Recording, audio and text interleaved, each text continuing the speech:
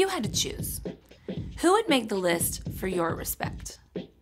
Well, God, for sure. As the one who created you and the entire universe, God tops the list. Up next, your mom or dad or the grown-ups who take care of you every day, they deserve your respect, even if they just told you to get off your screen. After all, God put them in charge. Number 3, your teachers and coaches and other leaders make the list too. You may not always agree with them, but God's put them in place to look out for you. Okay, so respect. Check, check, and check. List done. Except it's not. Because when we follow Jesus, respect for others breaks out of the box. Respect isn't just for those in charge. It's a way to show others they are important by what you say and do. That goes for friends and family. But Jesus showed that our love and respect should extend to anyone in God's image, which adds up to, well, everyone. Jesus included those who were looked over and left out. Jesus said to respect even the people you don't get along with. And Jesus showed that the ultimate mark of respect is to give someone your time and attention. True respect is more than a list. It's a lifestyle. And when others see how you love everyone and put others first, they can see God shining through you. That's why respect is an amazing way to worship God with your life. Because worship is about more than just singing loud. It's all about living loud.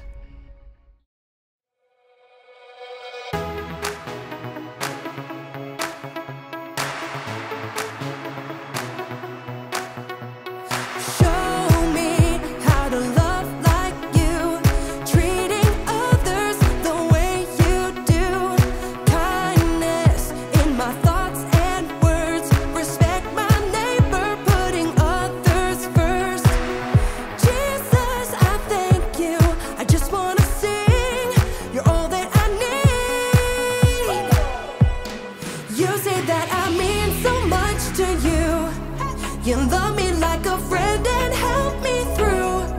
So I will worship you in all I do. So I live my life to show that I know you're everything to me.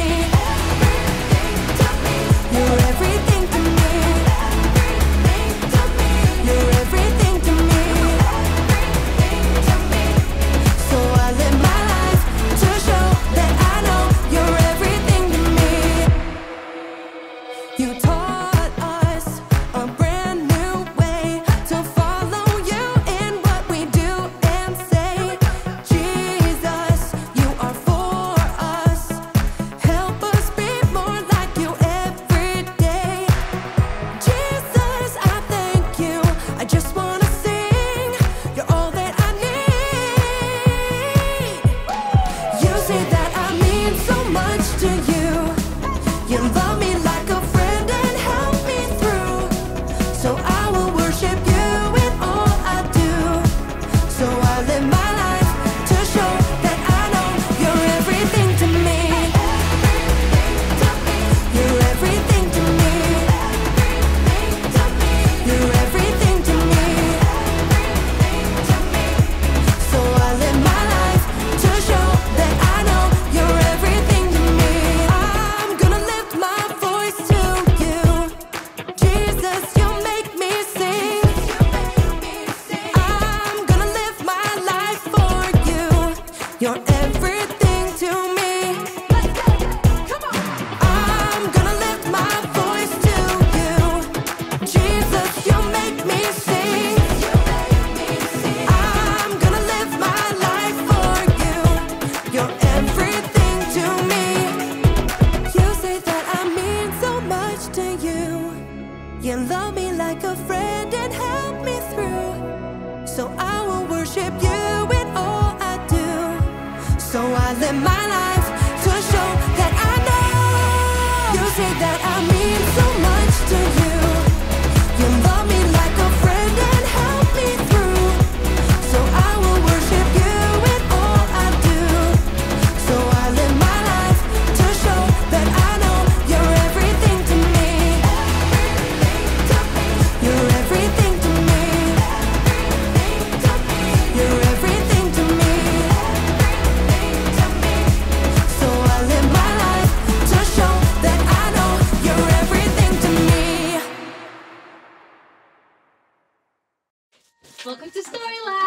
me take that. Oh, thanks, Zeke.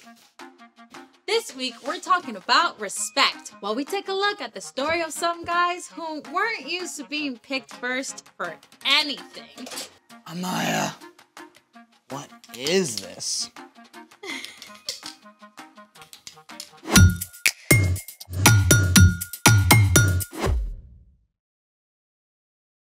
Hey, I'm Amaya. And I'm Zeke, and we're talking about respect, which is showing others they are important by what you say and do.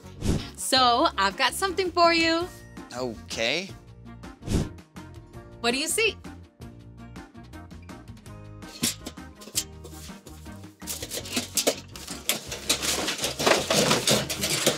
Trash. That's what I thought too, until I saw what my friend Abby does. Well, do I get to see too? Absolutely. I think she deserves a drum roll. Hey guys. Hey Abby, we're so excited to have you. Can you tell us a little bit about what you do? Yeah, so I make visuals to help people tell their stories. What kind of visuals? It can be anything. It can be a mural or string art or old clothes, and sometimes I make giant sculptures out of trash. That's cool. Is that what we're doing today? Actually, I had something else in mind. You gotta really look at your materials, so try it. It's crinkly. Yeah, exactly. It's crinkly, kind of like a peony petal is crinkly. A pirouette? It's a kind of flower. And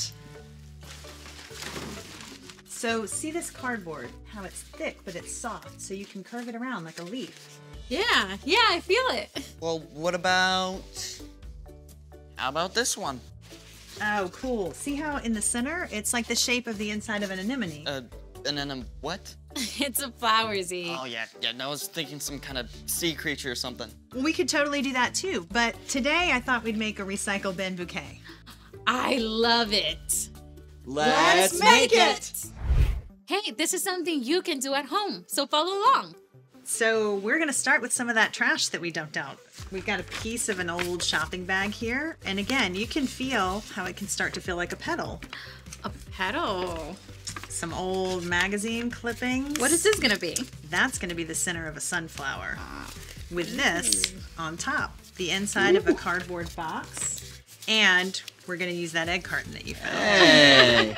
Pass those on back now that you've felt them, and I'm gonna show you what our first step is. We're gonna start with this guy, because as you can see, we got a yellow bag, so that's gonna be our sunflower petals. Right. The first thing that you wanna do is cut a circle, and then you're gonna go through and make all the petals, one cut after another.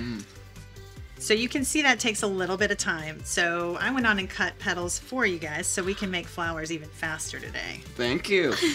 Appreciate it. So you can pick up these, and what we'll start to do is take them, and just like we were feeling that paper, start to bend them like petals of a real flower. Because flowers aren't perfect. They have petals going every which way, and that's exactly what this paper lets you do. Okay, so bend. So you can bend them up. And take your next piece and do the same thing. How's that? That looks great. That looks to me like a flower out in the wild. Sweet. So when you've done that with both of them, then we get to glue them together. So you guys think you're ready to glue? Yes, I'm ready. Almost. So you'll take your bigger one. That's your bottom. So you'll take your bottom flower and use your glue gun, and be careful, it gets really hot. So remember, you're gonna wanna have an adult for this. So you just make a ring of glue and press the top flower down so that they stick together. And that's it. You got your 2 layers of flour right there. Oh, I'm so excited to make glue. Here you go. Be careful. Thank you. Awesome. We'll pass this back down. We're gonna glue some more though. How do you feel? I think mine's looking really good. It already looks like a flower, right? Yeah. All right. So now we're gonna get to the green part that you asked about. Our little magazine clipping. And you wanna do little tiny snips. So you can see that definitely takes a lot of time. So I went on and did that one for you too. And you have this little thing that you can start to do the same thing with. Kind of crunch them around. Don't be afraid to wad it up, because Again, flowers aren't exactly perfect. All the little pieces go in all different directions. So you want it to ruffle up. How does it feel? It's looking good, I think. So we'll do the same thing with the hot glue gun. And you'll do a tiny little bit of glue. My turn. How does it look? There it is. Sunflower. The center of the flower. So there it is. You've got your flower already going. But now, you know how the center of a sunflower has like a big lumpy bit in the middle? With all the seeds and stuff. Exactly. So that's what we're going to make with this. So you see how the center of the cardboard has all that lumpy bumpy stuff? That perfectly makes the center of a sunflower where all the seeds are. So we cut it at an angle so we can roll it up like this. This is where it gets fun. You take the big end, roll. So you guys see we're making a big round center for the inside of our sunflower, and it's starting to look all nice and lumpy like the seed part, right? It's going. Yep, and then just glue down that little tail. And the next thing you'll do after that is on the flat side. So you guys can see we're gonna glue it down in the center of our flower. Right in the middle of the green bit, like this. There you go. That's the trick. Not too much, but just enough. Alrighty. Yeah, that looks perfect. Yay. There's the center of it. All our flower needs is a stem, right? Right.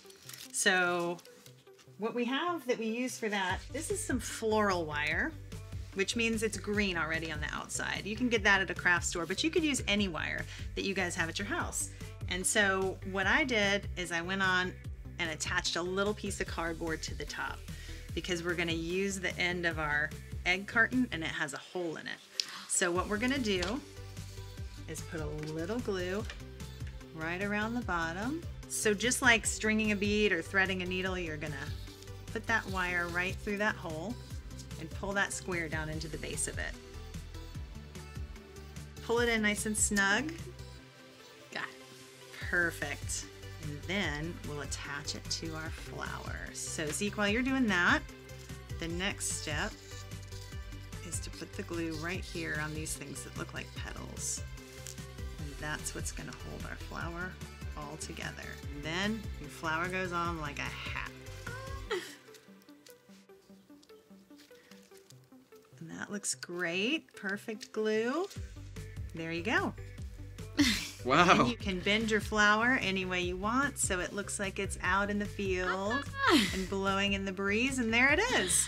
Your finished sunflower Look at from that. trash. Wow. Wow. This is lovely. Yeah. It's amazing how you looked at a piece of junk and saw this. And what's super cool is we can do the same thing with people too. Like people flowers? More like if you really see people and get to know them, then you can, see things that are overlooked, see the texture in everybody, see all of their quirks that makes every single person uncommonly beautiful. And that is exactly where we're going today. It's time for The story before the story. Today, we're in the third book of the New Testament, Luke. But before Luke, in the very beginning, out of a deep, deep love, God made an amazing world. But when people turned away from God, the world was broken. God made a plan to draw people back into a relationship. So at the right time, God sent a tiny baby to be born in the small town of Bethlehem. God's very own son, Jesus. When Jesus grew up, he was baptized in the Jordan River. God spoke from heaven. This is my son, and I love him. I am very pleased with him. Which is where our story starts. Take it away. Hey everyone, I'm Brian. After 40 days in the wilderness, Jesus began to go from town to town, teaching and healing. Even though he's God's son, he didn't start out in the capital city of Jerusalem. He didn't go to the fine homes of the religious leaders. Instead, Jesus met with ordinary, everyday people on hillsides and by the lake shore. And he chose some of the most unlikely people to be his closest friends and followers. 4 of these men were uneducated fishermen: Peter, Andrew, James, and John. One morning after a long night of fishing, Peter and his friends had caught exactly 0 fish. What a drag. Cleaning the nets without a single fish to show for it. I may fall asleep right here. This morning, the fishermen weren't alone on the beach. Jesus was standing on the lakeshore, and though it was early, a huge crowd had gathered. They were so eager to get close to Jesus that they jostled and shoved, backing him right up to the water. But instead of pushing back, Jesus simply stepped over into Peter's boat and said, Go out a little way from shore. Now, if you're Peter, you're probably feeling a whole bunch of things. On the one hand, after fishing all night, you really want to get home and go to bed. But on the other hand, this unusual teacher has singled you out of the crowd to help him. I mean, you're used to people just ignoring you, or wrinkling their noses at the fishy smell you can't get out of your clothes. With all those things racing through his head, Peter did just what Jesus asked and guided the boat a little way out from shore. When Jesus was done speaking, he turned to Peter and said, Go out into deep water. Let down the nets so you can catch some fish. Master, we've worked hard all night and haven't caught anything. Now, even though Peter couldn't help protesting a little, he already respected Jesus' authority. But because you say so, I will let down the nets. Peter guided the boat out into deep water, and he and Andrew let down their nets, expecting more disappointment. Instead, whole schools of fish seemed to appear out of nowhere. Oh, Andrew, pull harder! The net is going to burst! Peter called out to his fishing partners back on shore. James, John, bring the boat! It took everyone to reel in the nets. Both boats overflowed with floundering fish. Back on shore, Peter was so overwhelmed, he didn't give a single thought to that massive haul of fish. Instead, he threw himself down at Jesus' feet. Go away from me, Lord. I am a sinful man. Jesus smiled at the group of ragtag fishermen. Don't be afraid. From now on, you will fish for people. The crowd must have been shocked to see Jesus choose these common fishermen as close friends and disciples. Right away, Peter, Andrew, James, and John hauled their boats up on shore. They didn't even stop to clean and sell all those fish. Jesus wasn't finished calling disciples. One day he stopped at a booth where a man named Matthew was collecting taxes. Okay, now, first thing you gotta understand, no one talked to a tax collector unless they had to. These men were hired to collect taxes from their own people for the Roman government. They would charge extra to cover their own salaries. I mean, everybody hated them for it. But Jesus walked right up to Matthew. Come, follow me. Everyone was shocked, including Matthew. But Matthew didn't hesitate. Something inside him just recognized that Jesus was special. He got up immediately to follow Jesus, and even invited Jesus to come to a dinner party at his house. At Matthew's home, Jesus shared a meal with tax collectors and others who were seen as outcasts. The religious leaders were shocked. They grumbled to Jesus' disciples. Why do you eat and drink with tax collectors and sinners? Jesus heard what they were saying. Healthy people don't need a doctor. Sick people do. I have not come to get those who think they are right with God to follow me. I have come to get sinners to turn away from their sins. Jesus wasn't worried about collecting the right followers or popular friends. Instead, he included everyone. Jesus chose to spend his time with people who saw how much they needed him, instead of those, like the religious leaders, who thought they were too important to need help. The end. I wonder who Jesus would talk to if he came to my school. That is a great question. It's like Jesus' teaching went beyond anything anyone has ever heard before. So, what's our part in the story? Every single person ever is made in God's image. That means everybody you meet is important and worthy of love. Just like Jesus, we can choose to include the people who get overlooked and left out. Maybe people who aren't popular. Or people who are new or different. Even people who have messed up. Yeah, like there's this girl in my school who eats by herself at a table in the corner every day. I could invite her to have lunch with me.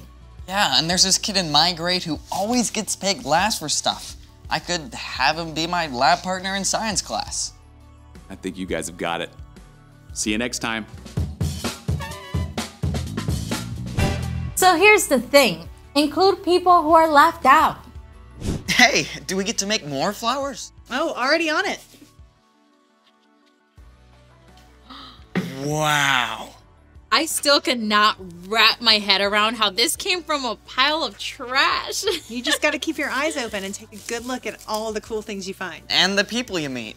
Yeah, there's always something amazing to discover. Exactly. Thanks for joining us in the Story Lab. See you next time. Oh, this is awesome. This is so amazing. What did you make this out of?